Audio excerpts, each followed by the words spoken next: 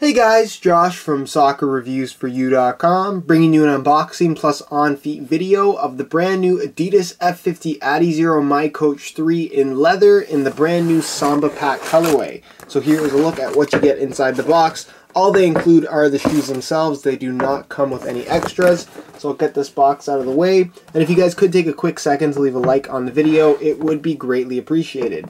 So here is a look at the leather upper variation of the brand new F50 adiZero. For those of you wondering, the launch Samba Pack blue color was available in leather for the F50 adiZero, but not in North America. It was only a European release, which is why it took me so long to get a pair. But if you are interested in getting some of these for yourself, I do have a very reputable online UK-based retailer linked down below in the description. It's the same place where I got my pair, and they do have very fair shipping to the rest of the world if you are interested in getting a pair of these for yourself. Again, the link to that can be found down below in the description. But as far as the leather F50 adiZero goes this time around, obviously Adidas has really made a push for the synthetic model, which is dramatically improved and in my opinion is the best F50 adiZero we've ever seen since its original release in 2010. I'll leave an annotation on screen to one of those videos if you want to check it out, as well as a link in the description to the review page on my website. Now right off the bat, there is obviously a visual difference going from the synthetic to the leather model.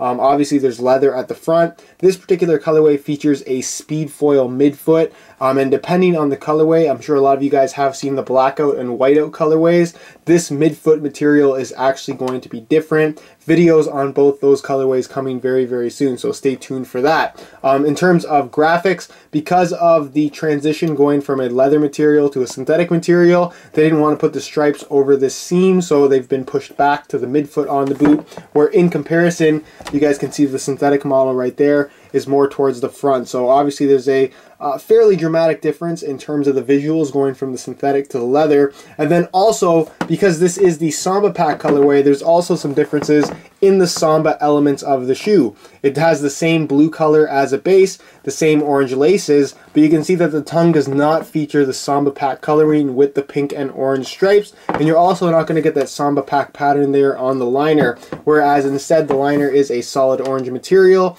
and that's because it's actually a different material altogether. But other than that, you can see that all of the rest of the elements on the shoe visually are very, very similar, if not the same, depending on what you're looking at. Now, as far as the upper itself goes, it's made out of two different parts, and to me, I can't say that I'm particularly impressed with what Adidas has done with the leather upper variation this time around. To me, they took a step back from the previous model, which was really the only true leather adiZero that we ever got, and that pretty much the entire midfoot, forefoot, toe box area was actually made from leather, whereas this time around, you can see they've gone back a step in terms of the amount of leather that you're actually getting on the shoe.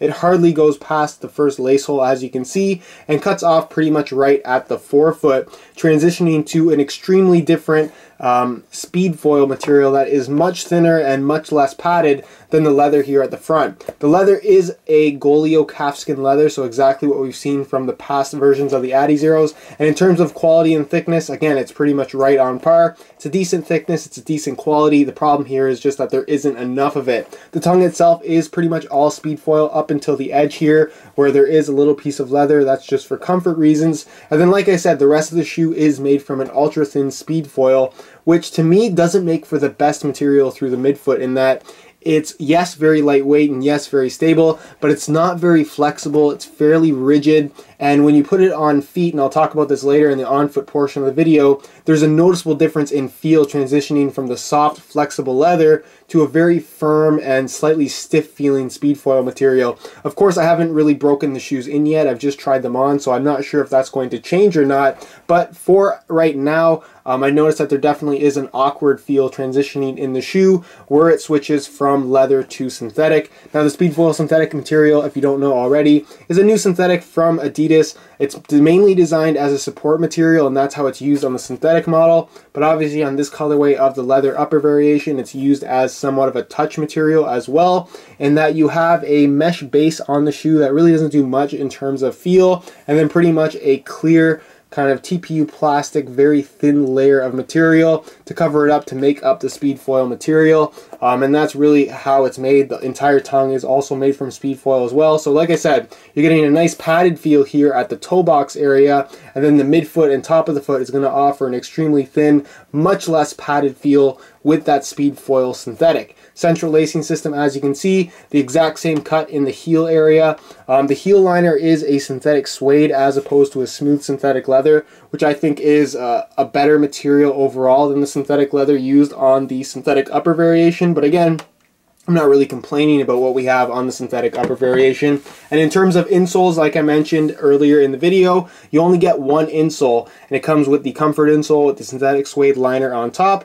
You can see you got your adiZero branding there on the heel, and it's pretty much the new comfort insole layout, and that's slightly thicker foam and just feels better quality overall. Nothing to complain about whatsoever. It's also fairly lightweight considering how comfortable it actually is. Now moving on to the sprint frame, it does have the exact same sprint frame design as a synthetic model. You can see that Adidas has reverted back to the rounded heel counter as opposed to the more kind of linear I want to say geometric shape that they had on the previous versions or the last couple versions of the adiZero. Again, no real big difference in performance or feel whatsoever. And then moving on to the outsole, you have your one-piece outsole with your triangular studs here in the heel, your miCoach slot in the middle, and then the new stud pattern here in the forefoot made up of kind of these different shaped triangular studs. They're more bladed shaped, and in terms of performance, to me, they're dramatically better than what we've seen from all past adiZeros. And I have to say, I'm a really big fan of how this shoe performs in terms of traction and just grip in all types of playing conditions. But that's pretty much it as far as the unboxing portion of this video. We'll move on next to a quick weigh-in so you can see how lightweight these guys are.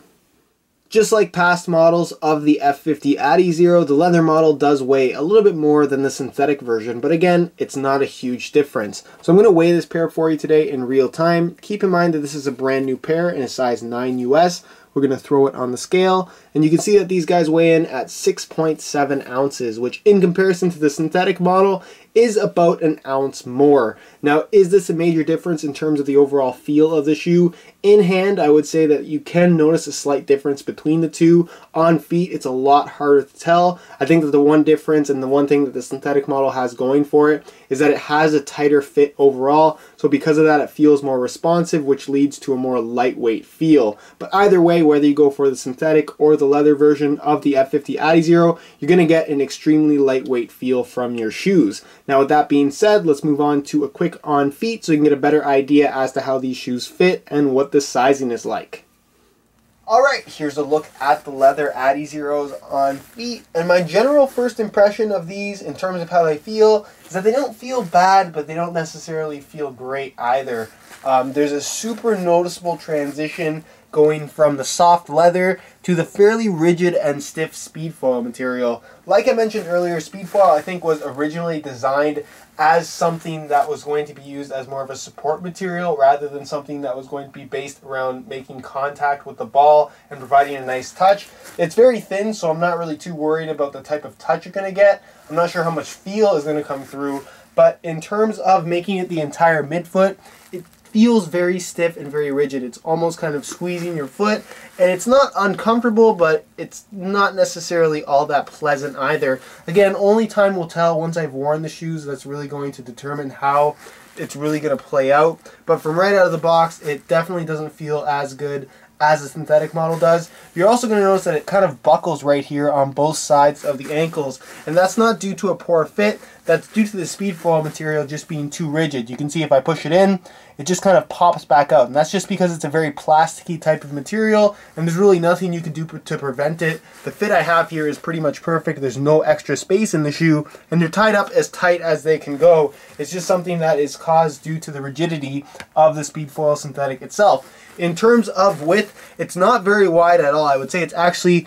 fairly tight through the midfoot, even a little bit tighter than the synthetic model, due to the stiffness and lack of flexibility to the speed foil synthetic itself, whereas in the forefoot and toe box you have plenty of wiggle room due to the softness of the leather, and just because of how soft it is, I'm sure you will get some decent stretching out of it as well. But for the most part, it does have a slightly unusual fit in that it's fairly snug through the midfoot and a lot wider in the forefoot and toe box area. In terms of sizing, I'm wearing my usual size 9 US, and the fit and the length is absolutely perfect. So if you are looking to get a pair of these for yourself, I would definitely recommend going true to size.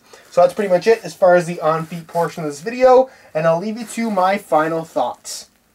Alright guys, that's it for my unboxing of the Leather F50 adiZero miCoach 3. I definitely have some concerns regarding this particular shoe, mainly the speed foil synthetic material running through the midfoot of the boot. It just doesn't have an ultra premium feel, and I can't say I'm particularly pleased with Adidas once again cutting down on the amount of leather we get on the Leather adiZero. There just isn't enough on this shoe to justify calling this a leather soccer shoe, at least in my opinion anyways. But other than that, I'm going to get to testing these out as soon as possible. Again, I will be getting in the blackout and whiteout colorways that have just been released very shortly, so stay tuned for those as well. They do feature some differences on the upper that may or may not improve the overall quality of the feel. But other than that, if you guys are interested in any more information on these shoes, be sure to check out the review page on my website. Going to be working on that full written review over the next couple of weeks, so stay tuned for that as well. If you have any questions regarding this shoe, feel free to leave a comment down below. And if you did enjoy today's video, be sure to support it with a like. Subscribe if you haven't already for daily videos on all the latest soccer gear.